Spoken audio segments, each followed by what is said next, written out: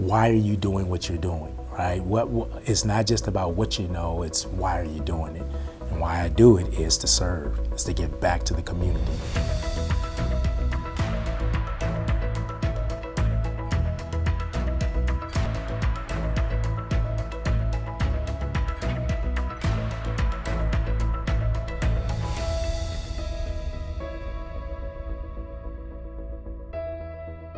Name is Johnny Terrell, and I am the Executive Director of Student Services in the same Vrain Valley School District.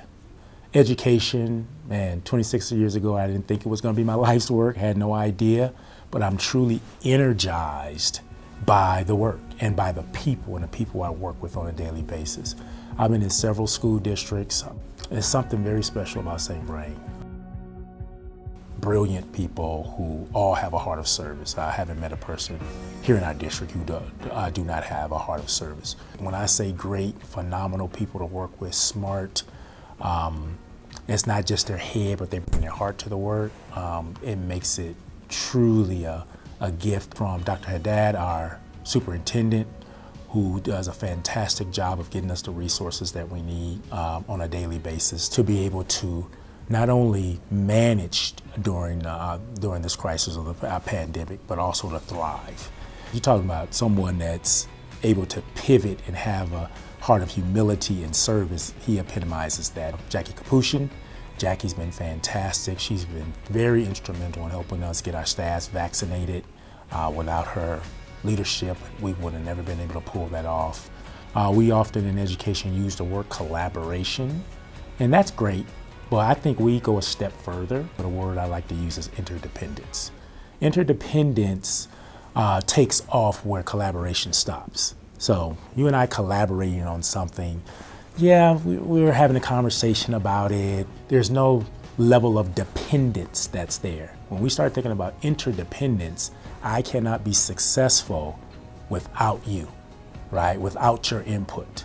I'm dependent upon that.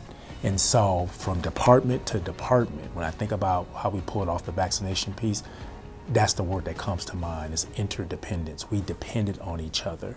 We had brilliant, smart people who knew their craft, knew their job, knew exactly what they were tasked to do. And they brought that to the table. We said this is a priority, making sure that our staffs get vaccinated. And if our staffs can get vaccinated, then we can open up school and get to some sense of normalcy. So everybody just dropped whatever they were doing. We established committees and work groups, and we met tirelessly every week, week in and week out. We were able to clearly identify people who were eligible for vaccines, and then once we coordinate them, we want to make sure that we have some providers and some people to be able to provide the vaccines for them. We just reached out to them personally, picked up the phone. We didn't just rely on an email, sent them the information that they needed. It was no, you need the list by Wednesday, we'll get it to you by Wednesday at 12. No, it was, we'll get this list to you tomorrow, immediately. We'll get it to you, and we were very aggressive, and we truly, thanks to probably about, I think it was at least 5 or 6 major providers were able within 2.5 weeks to say we're at about 90%. Step by step, week by week, day by day, okay? We didn't care if it were 500 people or 5 or 50.